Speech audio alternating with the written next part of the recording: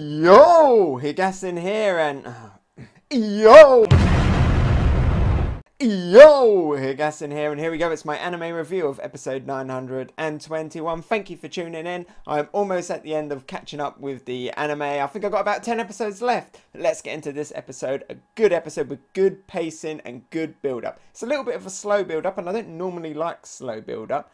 But in this episode, it was done well because it was condensed into one episode and it was building up towards the reveal of Komurasaki.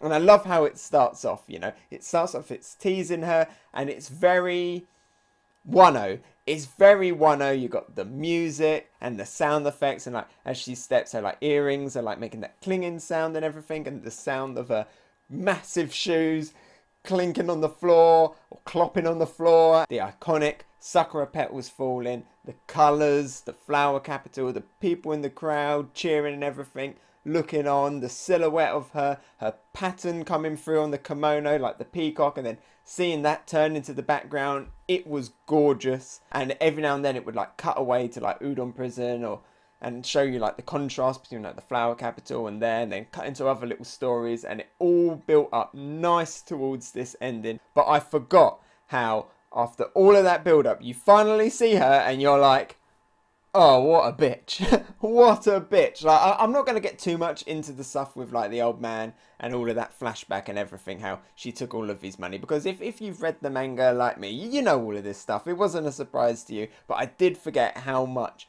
it twists around and makes you kind of hate her a little bit, because all throughout the episode and the episode before, it was like everybody loves her, you know, she's so beautiful, she's the most beautiful person in Wano, I can't wait to see her, her procession is coming, let's go see. People in the crowd smiling, cheering, fainting when they see her, and then you finally see her and you hear those words that she says and you just think, my god, I hate you. What an absolute bitch. Like, you see her and she's like, I spent all of that money. You're like, ah, my heart, I don't like poor people.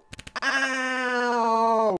And she goes, men are just tools for me to get money. Ow! Oh, I can relate. I know that feeling. You kind of feel for these guys and you hate her, and it's brilliant. Such a genius little twist.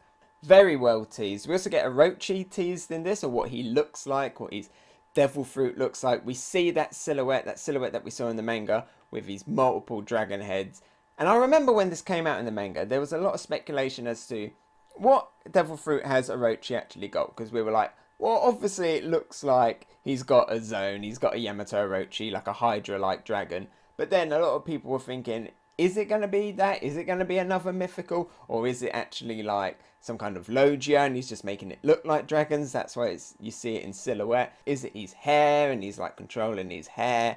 But no, the anime here, it does that and then it's like straight up, no, it's a zone, because you see it here. You can see his dragony necks.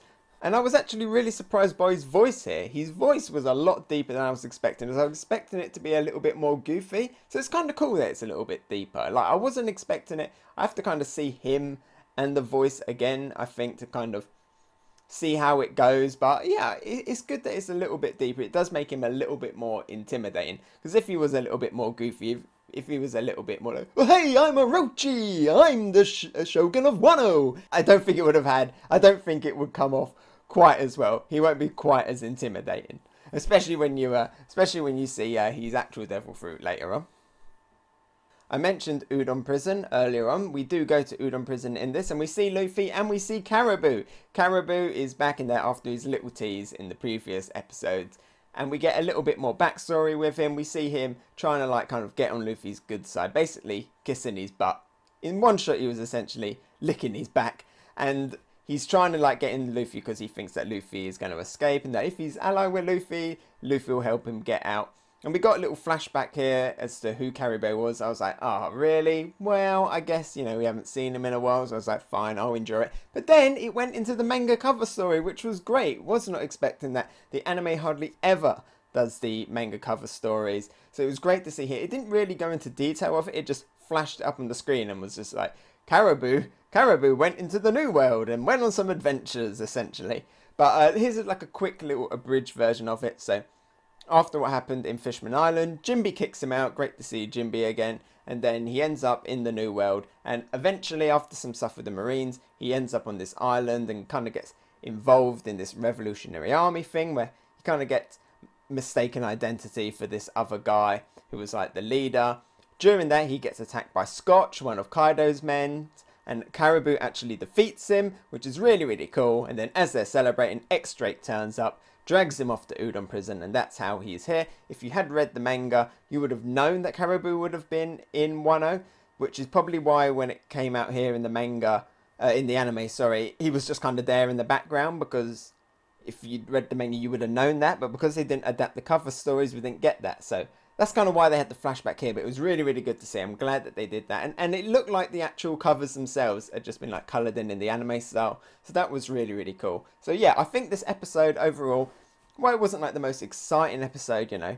Not like too much happened. It was a lot of Komurasaki walking. I think the style of it, the colours, it was adapted really well from the manga. Apart from that one little thing with Orochi just being like, he's his own. So excited to see that Caribou cover story. It's great. Hopefully we get a few more of them. For me, personally, really enjoyed it. Very stylish episode. Sounds, nice tease, good pacing. Gold tier. Hey, so thanks for watching. What did you think? Let me know about it in the comments below. And if you enjoyed my video, maybe give it a like. And if you really liked it, why not subscribe? You can follow me on Twitter, Instagram and Twitch. Oh, and here's a related video you might enjoy, and something more fresh.